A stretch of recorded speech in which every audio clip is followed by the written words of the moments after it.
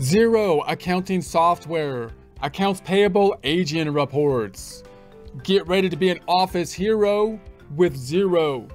Support accounting instruction by clicking the link below, giving you a free month membership to all of the content on our website, broken out by category, further broken out by course. Each course then organized in a logical, reasonable fashion, making it much more easy to find what you need than can be done on a YouTube page. We also include added resources such as Excel practice problems, PDF files, and more, like QuickBooks backup files when applicable. So once again, click the link below for a free month membership to our website and all the content on it.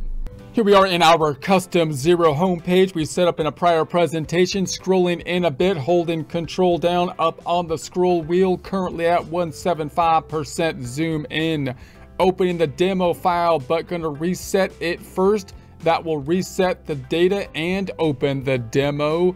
We're gonna do the setup process we do every time, duplicating some tabs to put the major financial statement reports in. Right click in the tab up top to duplicate it. Right click in the duplicated tab to duplicate it again.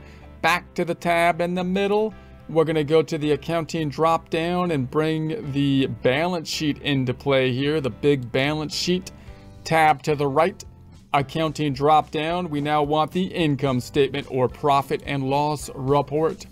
Tab to the left, in the date drop down, we would like a custom date for 2022. And there it is. Update that report. Now, when we're thinking about our reports, these are the major two financial statement reports, and then all other reports generally give more information about one or multiple line items in it. We're now going to look at the accounts payable, which has a similar related report as the accounts receivable. The accounts payable representing us owing money to others, to vendors, to people that we bought goods and services from on account in essence, and we have to give more information about it because this is just one number. So we don't want just the information by date. If I drill down on this number, that's going to give us the transactions that constructed the accounts payable by date, the bills increasing it, and then the receiving of the payment from, the paying of the bills decreasing the payable. Going back to the balance sheet, what we would like to see is a report breaking it out by vendor, who we owe the money to, and more detailed than that, by how old it is that we owe the money to these vendors. So let's go to the last tab, right click on it and duplicate it again and open up our aging report to check it out. Accounting dropdown, reports. We're going to go into our aging reports down here, payable and receivable aging, aged payable summary. Let's do that one. And so there it is. So it looks like the aged receivable summary, but now we're talking about people we owe money to or companies that we owe money to. Let's hit the drop down up top. Let's customize the date range, bring it on up to the 31st. And okay, so now we've got the same point in time. The bottom line of the report and the total down here, breaking out who we owe the money to, should tie into what's on the balance sheet. $10,291.84, tying out to what's on the balance sheet here, $10,291.84. So let's just give a quick recap of when this report would be useful. If I go back to my flow chart, now we're up in the vendor cycle. This means that we're paying for goods and services that we're going to use within our business. At the end of the cycle, we expect money to be going out. Now, if we do that and we just pay people in the most simplified type of way, say when we just pay them electronically maybe, and then we use bank feeds to just record the expenses as they become due, as they decrease the checking account with like a check type form, then we're using, in essence, a cash-based type of system, and we won't have any accounts payable account in that case, because accounts payable is an accrual account. However, if we're receiving the bills, entering the bills into the system, that's going to increase a payable account, and then we'll have to track and manage when those payable accounts are due and then pay off the payable account. Now notice that small businesses oftentimes might be on more of an accrual-based method for the revenue side if they're in an industry that needs to invoice, like a bookkeeping firm, law firm, but might be on a cash-based system for the vendor side or the expenses side, due to the fact that they can just make electronic transfers either with credit cards or bank transfers in that instance, and therefore don't have to manage the accounts payable. But as the businesses get larger and larger, the management strategy of trying to pay your bills as late as possible becomes more and more important. In other words, if you're going to pay your utility bill either today or 15 days from now, because it's not really due until 15 days from now, they're not going to penalize you if you pay them 15 days later. It doesn't matter if that's the only payment you're making, but if you make thousands of payments, that 15 days becomes more relevant. And if you make very large transactions, that 15 days becomes more relevant. So you want to hold on to your money longer. And so then you can have, again, full departments that are there managing the accounts payable, trying to pay out the payables as late as possible in such a way that they can hold on to the money as long as possible while still taking advantage of any kind of discounts they can get and whatnot from paying sooner. That's the game generally. But the general idea is that you won't have accounts payable unless you're doing an accrual-based kind of method for it. If you have the accounts payable, then again, you see just the amount that you owe to vendors here, but you generally would want to sort that. Now, you might sort that in the system, say by going to the business dropdown and sorting your bills representing things that we entered into the system that we have not paid, and go to the awaiting payment.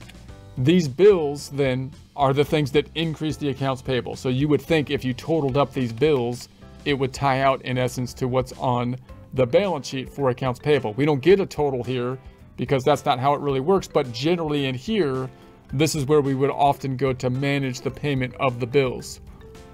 Or we can go into the contacts dropdown and the suppliers, and now we're sorting same information, but by who we owe to, and we can go into a specific supplier if we have a specific supplier question. However, it's nice to see a nice formal report breaking out that same information by vendor who we owe the money to, because you get the nice total down here, which helps you to visualize what is actually happening. How are these payables actually tied into the accounting system? They're part of they are the accounts payable account. They tie into the accounts payable. And then we can also sort by how outstanding the items are with our nice 30, 60, 90, and older kind of outstanding brackets, which gives us a good visual of which items are going to need to be paid and when. So if I go back up top here, you got the similar kind of options. You've got the due date. So you could sort this by due date, which is probably most common, or the invoice date, which in this case it might more formally be called the bill date. Notice that those terms are kind of interchangeable, a bill and an invoice, depending on which side of the table that you're on. We're talking about accounts payable here, so we're talking about stuff that we bought from somebody. Oftentimes, you know, some people get a lot more strict with those terms, but you have to understand that when you're in accounting software, you're using terms a little bit differently than you would use in main parlance type of terms. So a bill, oftentimes people would say, well, that means that you entered something into the system that's going to increase accounts payable from a strict accounting software standpoint. But in the broader standpoint, you could bill someone else, like you could, which we would call an invoice from an accounting standpoint, but you could call it a bill. You're billing someone. So we have to use the terminology from a specific side of the table when we're thinking about our accounting transactions. So you gotta get your mind wrapped around that. And then you've got your drop downs here. So again, we could add more periods like we saw with the aging. So maybe I want 4 periods of 30. You could change from 30 days to some other period, week and month. So I'll just add the 4, update it just so we can see the change. So there we have it here. And then you've got your columns. So you've got the aging, contact account number, contact group. You can add the email, for example, outstanding tax, You can add the phone if you wanted to. So now you can kind of organize this if you wanted to print it out for someone so that they have the contact information, and you could contact them and plead for an extension or something like that, depending on what the case may be. And then you've got the group by document type and your filter options that are similar to what we saw with the receivable side of things. So the bottom line is, accounts payable is only going to be on the account on your books when you enter bills. If you're on an accrual system for the vendor side of things, for the payment side of things, it's only going to show you the total amount here, which represents in essence the outstanding bills and the payables. You want to break this information out not by date, which you can get by drilling down on this data, but rather by who you owe the money to. And then you can break that further out by the aging report. And then in practice, when you're actually going in and paying off the amounts that you owe to these vendors, you would be going into either the vendors themselves here, or going into the pay bills and items and the ones awaiting payment, and we've seen that process in prior presentations.